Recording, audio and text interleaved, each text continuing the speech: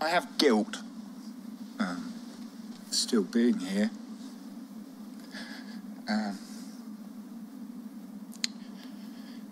It's stigma, losing 72 friends, school friends,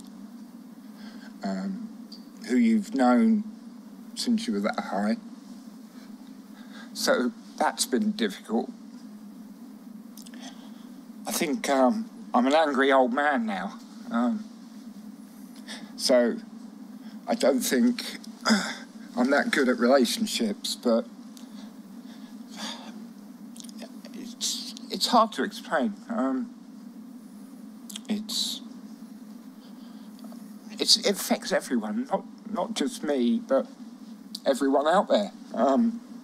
So yeah, it's difficult.